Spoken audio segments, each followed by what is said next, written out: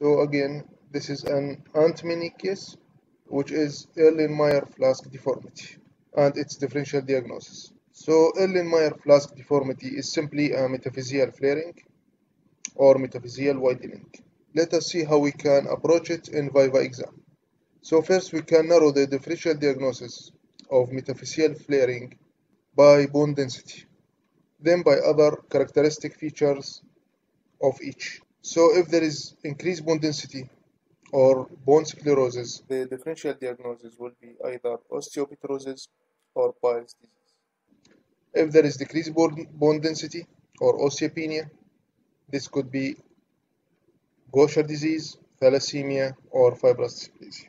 First, let us talk about osteopetrosis, in which there is generalized increased bone density, and also we can notice that there is an alternative dense and loosened metaphyseal lines. You can ask for spine X-ray, looking for well-defined sclerosed end plate, which giving sandwich vertebrae. In pyle disease, which called metaphyseal dysplasia, typically appear as flared, loosened metaphysis with sclerosed diaphysis. And if it's associated with cranial palsy, so we called craniometaphyseal dysplasia. Next category, if there is osteopenia, it could be Gaucher, thalassemia, or fibrous dysplasia. In case of Gaucher disease, beside osteopenia, as we can see how the cortex is paper thin, and metaphyseal flaring, look for any vascular necrosis, which can be epiphyseal or medullary. And as we can see in this case, there is diffuse diaphyseal sclerosis, which may indicating medullary vascular necrosis. This is another case of Gaucher disease. In AP view, there was metaphyseal flaring, and we can see here there is subtle area of medullary sclerosis. And this is the same patient MRI, T1 fat sat after contrast, showed serpentine enhancement of infarct marrow, which characteristic of medullary necrosis. Also, MRI can help us to identify the extent of the marrow infiltration. Look for any previous abdominal radiograph for hepatosplenomegaly. Next is thalassemia. Again, there is osteopenia, very thin cortex, expanded bone, and also there is characteristic coarse trabeculation, giving cobweb appearance. Ask for chest radiograph, looking for rib coarsening and expansion, cardiomegaly, paraspinal lesions, splenomegaly. Also, if there is any available skull X-ray, looking for hair on end and widening of diploic space. Next is fibrous dysplasia, which either monoostotic or polyostotic, like this case, which is more aggressive and usually affects one side of the body.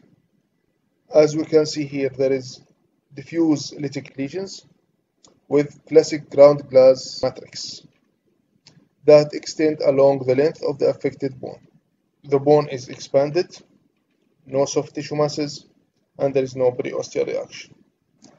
Lastly, don't forget achondroplasia and multiple hereditary exostosis are also causing metaphyseal flaring and Erlenmyer flask deformity. So diaphyseal achalasia, which is autosomal dominant disease, is easily diagnosed by the presence of multiple sessile exostosis. While in achondroplasia, obviously the patient will have typically rhizomelic shortening and metaphyseal flaring. Don't forget to look for other features of achondroplasia. We can see the rhizomelia, shortening of the femur, widening metaphyses. Also, there is long fibula. As we can see, it's extend above tibial plateau.